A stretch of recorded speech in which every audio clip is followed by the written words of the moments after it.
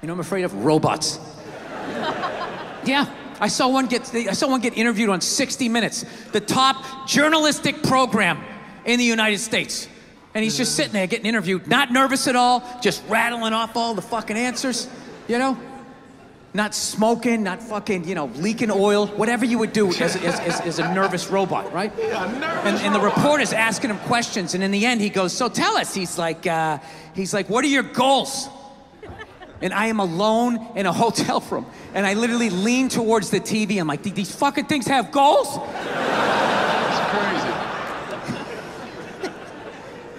And the fucking robot just answers. He just goes, he goes, what are your goals? And the robot goes, to become smarter than human beings. Yeah.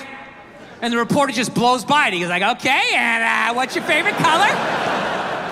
Meanwhile, I'm standing on my bed yelling at the TV like, dude, unplug that fucking thing! Wait. Is he talking about those? I mean, like I said, I don't know how true this story is, but is he talking about those robots that like people can make look like them?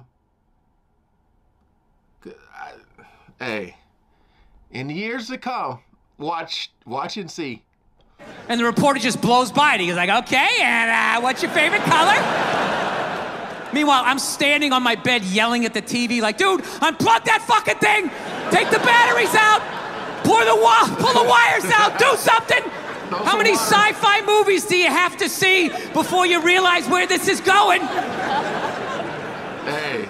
So anyways, every smart person, every super smart person in the world is saying these fucking things are gonna kill us. Even your boy here, the guy he recently died, what was his name? He was always sitting down. Hawkins, Stephen Hawkins, yeah.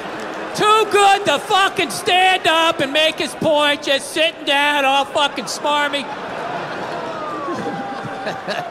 Oh, I care so much, I poured ice on myself. And I showed off my abs at the same time for the gram. No, I'm just fucking with you. I'm so glad that guy's fucking dead, though. You know? Hey. Look at you guys, your heart. How much longer do you want him to suffer? You don't believe in an afterlife? Maybe he's up there now, his fucking legs work, he's getting an angelic blowjob. How much longer do you want him to fucking sit there so you could feel better about yourself? Well, at least I'm not all fucking twisted up saying smart shit. Right? Man. I couldn't fucking stand that guy. He was so fucking negative. He never had anything positive to say. Hey, Steve, what do you got for us today? In 2035, there'll be no more apples. Thank you, Steve. Thanks a lot. Wasn't thinking about that. Now I am. Hey, so what's the solution? It's too late. We needed to try 40 years ago. Thanks a lot, buddy. I'm gonna go cry with my child now. Dude, I can hang out with that guy for about 3 minutes before I took the brake off his chair and just zoomed him into the other room. Hey, Steve, come back in when you got something dumb and positive to say. Oh, damn. Boy, that was short and brutal. Golly. You know, I don't think I've ever watched like a full video of Stephen Hawking talking. I just couldn't. It was. I get what he's saying about like.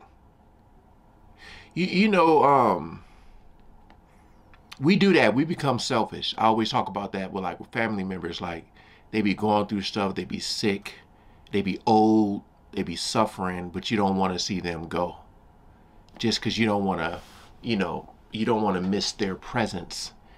But like, when you looked at Stephen Hawking, I forgot what exactly was wrong with him.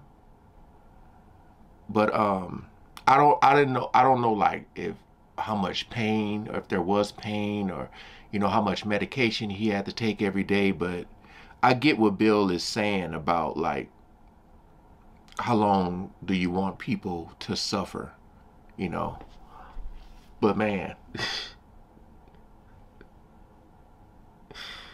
oh man, all right, hey, again, hopefully this video can stay up.